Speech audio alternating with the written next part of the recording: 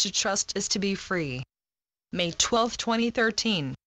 An intense and creative shift in humanity's perception of itself is happening all across the world in preparation for your move into full consciousness, full awareness of who you are and of your eternal inseparability from God, who created you to enjoy infinite and everlasting peace, joy, and happiness.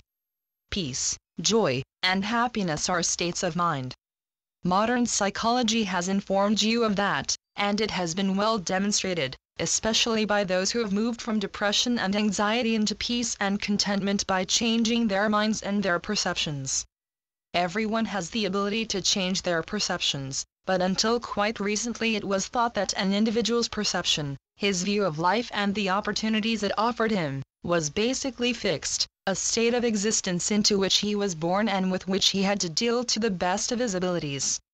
Now it is generally recognized that everyone does have the freedom to change those apparently given attributes for something more in line with their desires.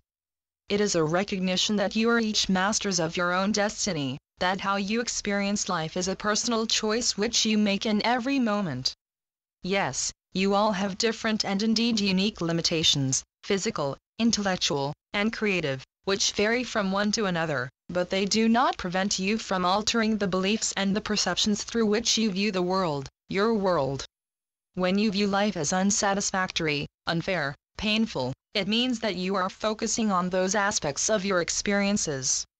You have all had experiences which at the time were fearful, painful, shaming, unjust, and perhaps afterwards you held on to what seemed like a totally justified sense of resentment or bitterness about it, which only slowly dissipated as the time interval between you and that event increased, and the pain that you felt diminished.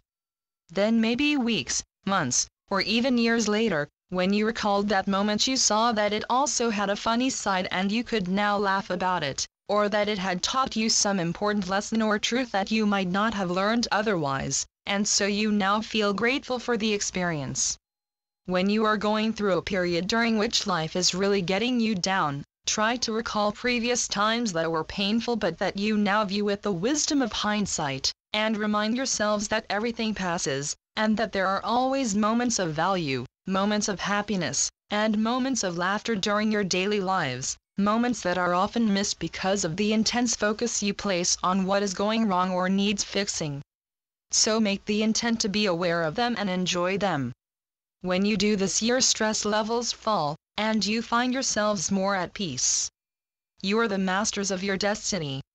God created you perfect as members of His divine field of love, endowed you with an infinite array of gifts, and honored your choices and decisions, including the choice you made to experience separation from Him. You have now chosen to terminate that experience, an illusory or imaginary state that exists only for as long as you support it. You have supported it by seeing yourselves as separated individuals living in an unsafe world, in which you have to take constant care not to be overtaken by or caught up in some dangerous and painful event or situation that could even cause your death.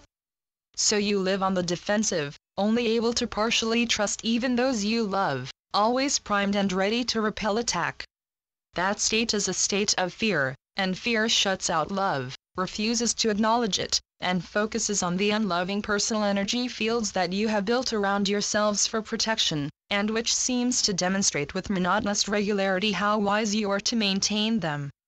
Within the world where you are experiencing your human existence, it seems insane to even consider dismantling that protective field, because when you look beyond it you see pain, suffering, chaos, and confusion everywhere, threatening your very existence.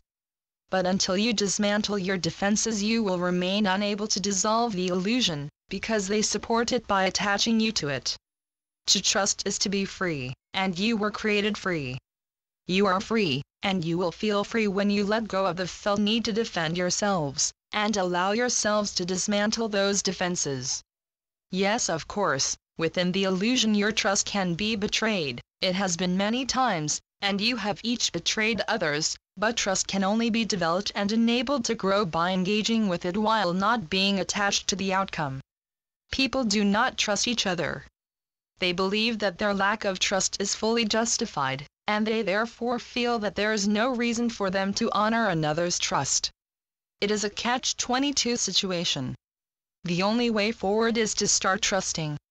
Make the determined intent to trust, then ask God, your angels or guides, or anyone in the spiritual realms whom you feel intuited, to call on to help you carry out that intent. Know that because you are still engaged with and experiencing life in the illusory world, some will honor that trust and others will betray it. Remind yourselves that you are way showers and light bearers and that you chose to be embodied on earth at this moment in humanity's evolution for this very task, demonstrating and honoring trust. Trust honored grows and strengthens. It is a demonstration of love in action.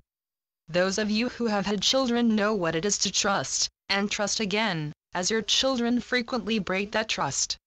It is, as you well know, part of the process of growing from childhood to adulthood. Finally, your children mature and learn the wisdom that your trust has been demonstrating. They then stop betraying it, allowing you both to rejoice in the love and honor in which you have always held each other. But now, trust has to move out of the safe confines of the family to be widely shared, globally shared. There will be disappointments, but to spread and share trust is part of humanity's spiritual evolution, and when you do so with courage and determination you will be well supported by all in the spiritual realms. Trust is growing now. It is an essential part of your awakening process. Take part in that process and do not allow disappointment with some of the results to dissuade you from that noble task. It is your collective intent to succeed, and so you will. Your loving brother, Jesus. Channeled by John Smallman.